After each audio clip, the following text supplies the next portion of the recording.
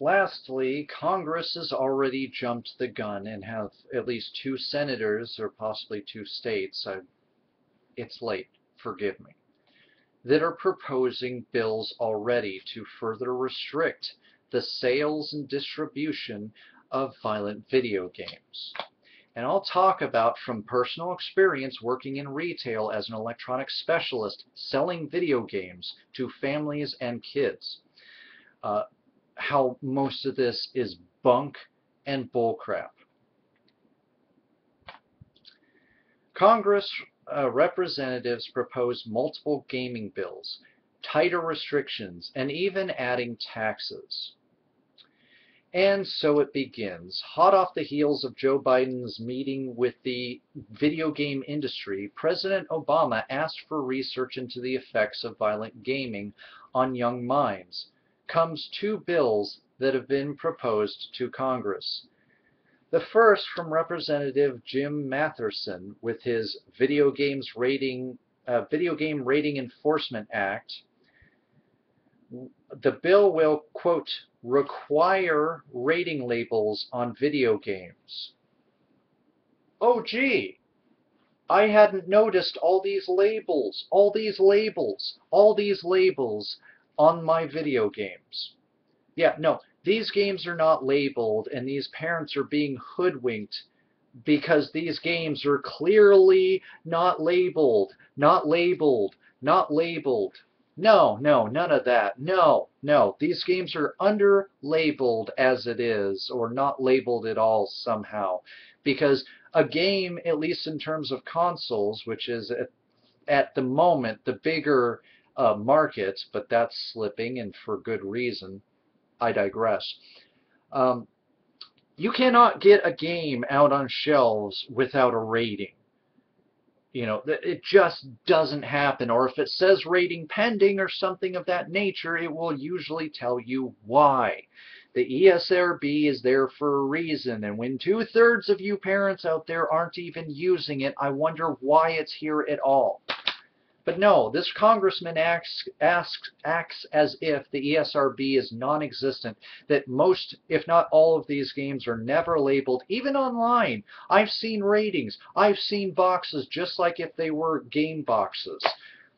So what more labeling do you need? What does the entire box have to be the rating label there with maybe a little strip for the title? No box art, none of this stuff, nothing on the back, and just one big label blowing this up to tell you exactly what is in the game?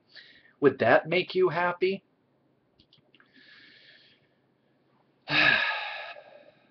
To prohibit the sales and rentals of adult-rated games to minors. Last I checked, back before Blockbuster and Hollywood went under in my neck of the woods, which, yes, I'm still crying about that, but I digress. If they scanned a game and it had a rating, and even their game boxes had ratings, you stupid idiot, they would say, oh, is this person of this age? If they are not of that age, then the person could not rent the movie, or the adult had to rent the game or movie for them.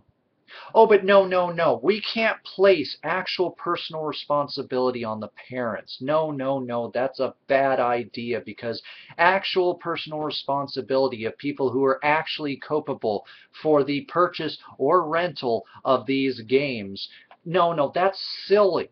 That would actually make sense, and we can't have that now, can we? No, we can't.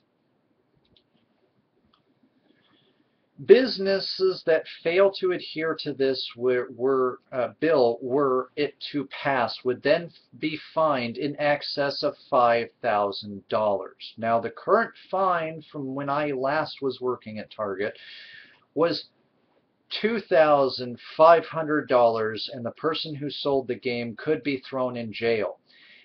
And if caught, the retailer themselves would lose their software license.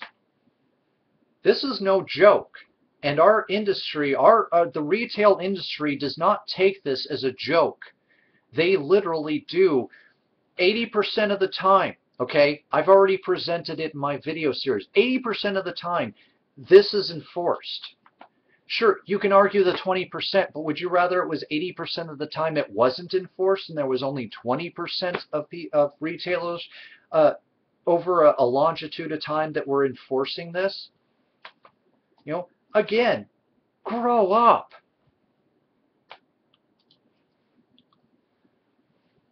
The bill doesn't sound too outlandish considering that Nintendo, Sony, and Microsoft already require that their games released on their platforms must be cleared through the ESRB first. The real issue would be with indie companies on the PC side, where some platforms don't have to go through ESRB. It should also be noted that a similar sounding bill was declared unconstitutional back in 2011. And that's good. Now, it's the other bill that proves to be a massive headache for game makers and players alike. Missouri Representative Diane Franklin is proposing a violent video game sales tax to counter the sales of violent video games. Now, as I recall from a story I'd read earlier in the week, or last week, they wanted to put a sin tax on it, which, unless I'm misappropriating the actual S-I-N word, you would have to actually prove that video games are a sin. Granted, by content-wise, maybe you could make the case in Grand Theft Auto. There's unmarried fornication, there's murder, there's theft of property, there's multiple girlfriends that you can get, or at least you could in the game before that, yada, yada, yada. But still, really, she's calling for a 1% tax in Missouri on any game that has received a T, mature, or adult-only rating on from the ESRB. By the way, fun fact, adult-only rating has only ever gone to original copies or reprint copies of Grand Theft Auto San Andreas because of the hot coffee mod. And because of that, Walmart will not sell the game, and Steam has made the game unmoddable because, oh my god, we can't have people playing around with pixelated boobs now, can we? It's not like they can't go online to torrent sites and get the very best of the very worst of Japanese rape games from Japan.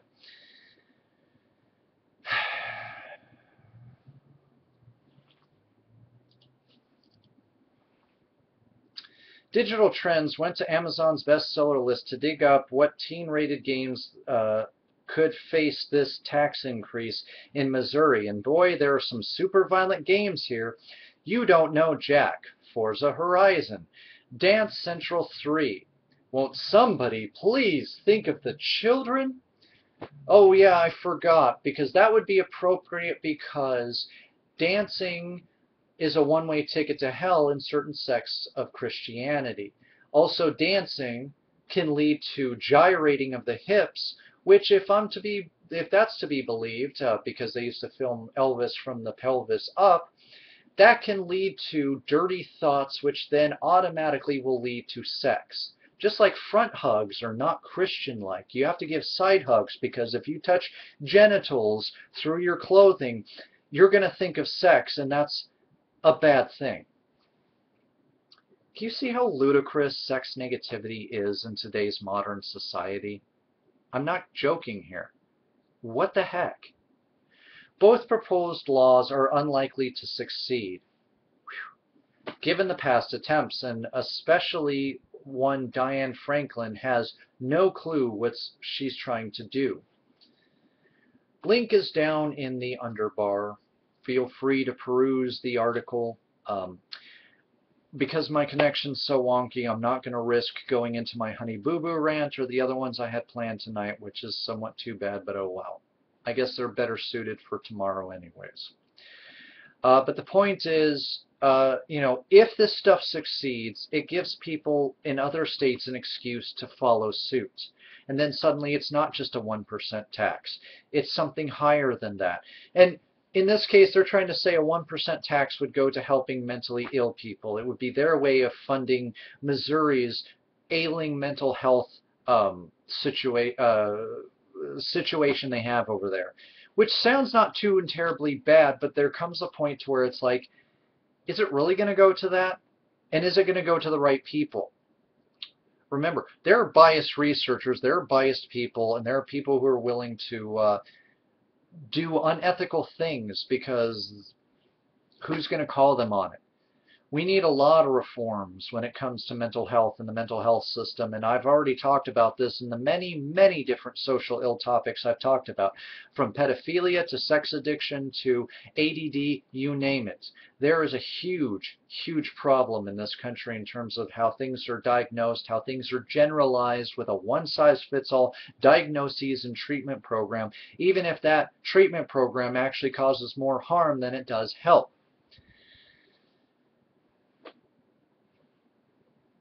But who's to say it's actually going to go to that? They may promise that, and then the funds go somewhere else, to somebody's campaign funds, to something else that is unrelated for a bigger campaign against violent video games, because these people have so played these games. They so understand what goes into these games, and they so understand the mechanics of playing games. This is why we have the president asking for Congress to fund a $10 million study when we already have so many longitudinal studies that show no link or such a minuscule link between violent video games and violence that it's ridiculous. And yet this passes as progress. This passes as adult behavior. This is how adults should behave. Making up imaginary problems and making up imaginary solutions to fix a non-existent problem and then pat themselves on the back because I'm helping. No, you're not. You're delusional. You're beyond delusional, and what's sad is you have a position of power that people like myself, rationalists like myself, do not have. And I hate it. I really hate this system. I hate how this works.